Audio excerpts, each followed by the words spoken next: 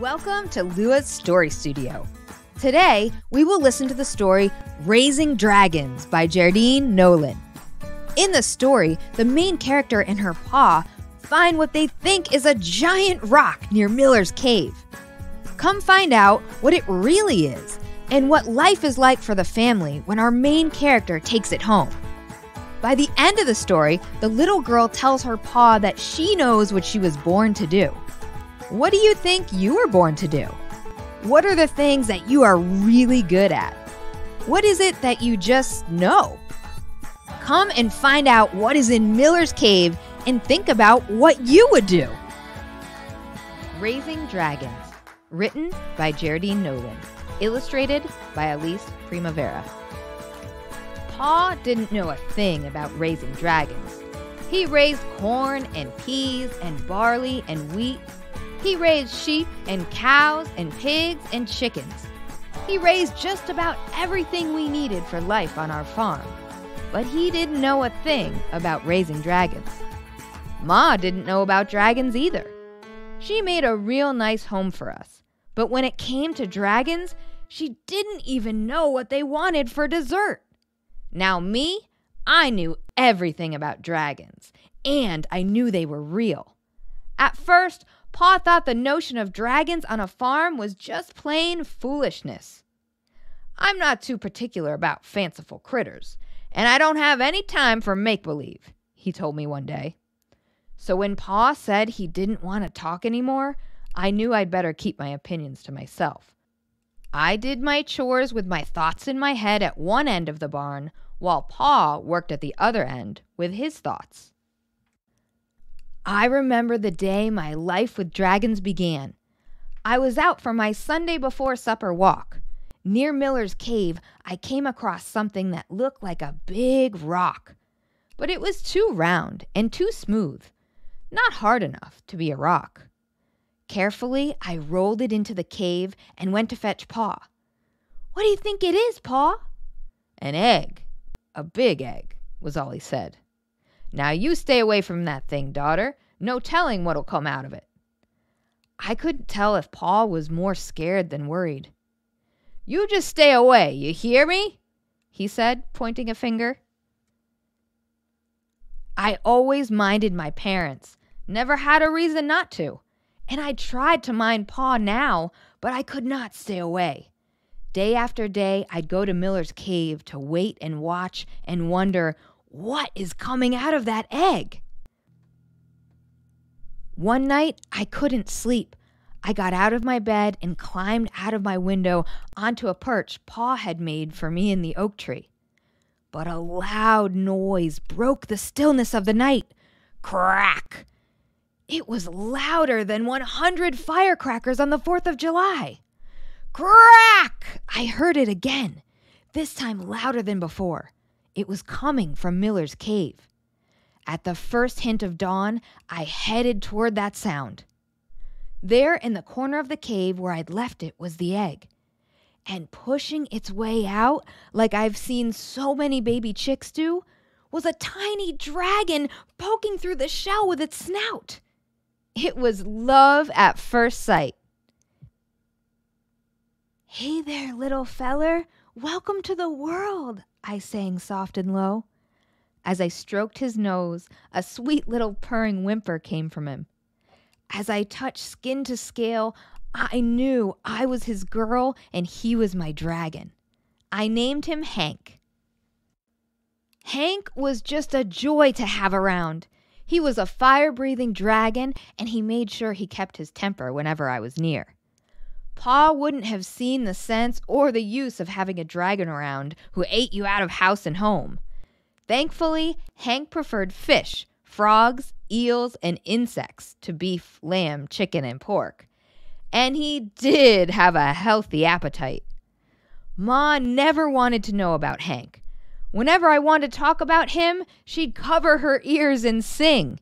She said that having a dragon around had to be worse than having a field full of critters. But it wasn't.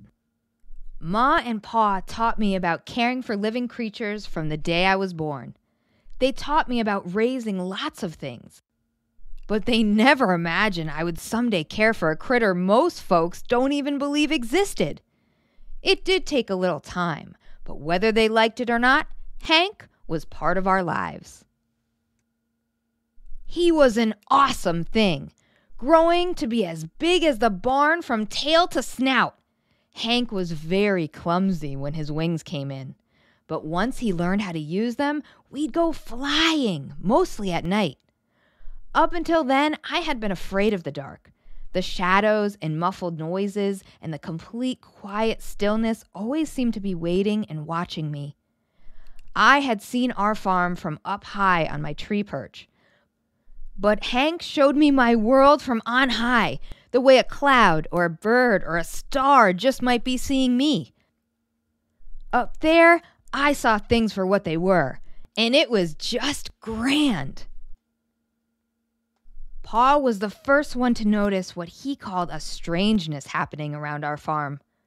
One morning, with Samson, our mule, hitched for work, Pa set out to plow the fields. But all the work had been done. The ground was turned over and seeds had been sown. Pa was plumb flabbergasted. Hank and I tended the crops, too. We pulled weeds and kept varmints away. And Hank even got me to school before the first bell. Even after all the good he'd done, Ma still didn't want any part of Hank. But when a hot spell hit, her tomatoes began to dry out. Hank hovered above them, fanning away the heat. He saved just about every last one of them. Ma didn't admit it, but she felt beholden to Hank. She began fixing fancy gourmet meals just for him. Eel pot pies, frog leg pudding, and a fish and insect stew that Hank just loved. Day by day, Hank was getting bigger.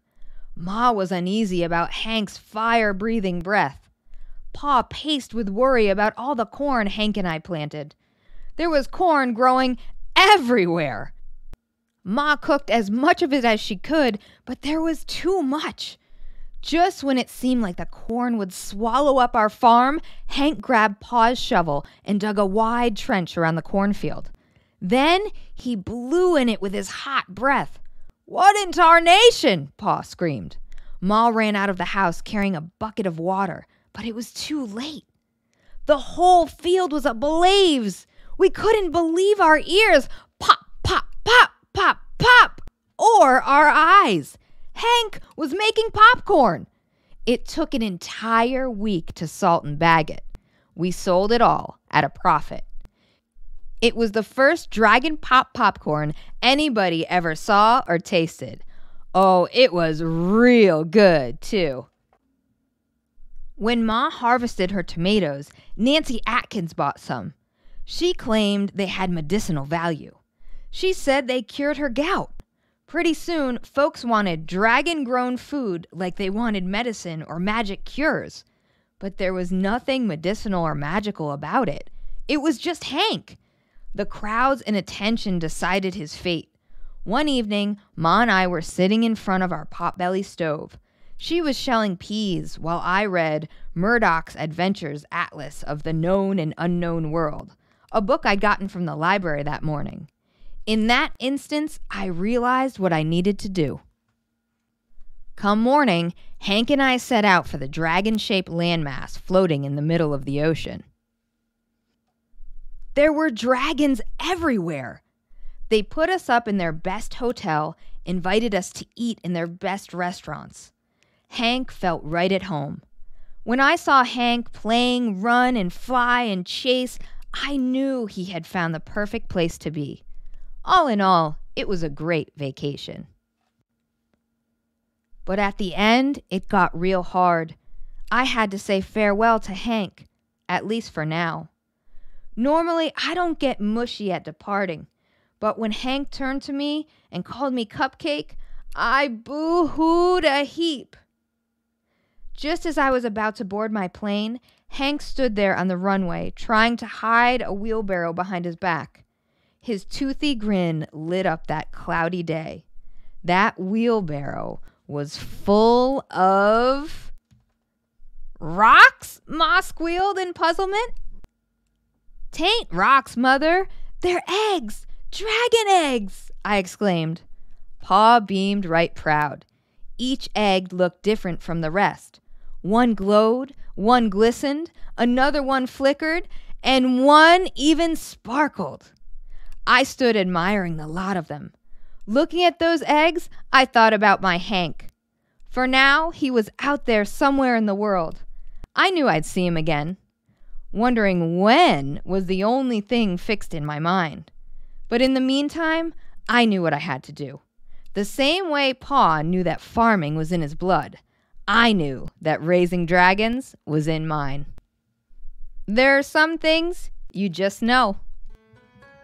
That is an amazing superpower. Imagine if you found out that you were really good at raising dragons. How would that make you feel? What do you think your superpower is? Is there something you love that you can practice and become really good at? Have fun finding out, superheroes, and see you next time in the Story Studio. Thanks for watching. If you enjoyed this video, please visit our website and remember to like and subscribe. Thanks. See you next time.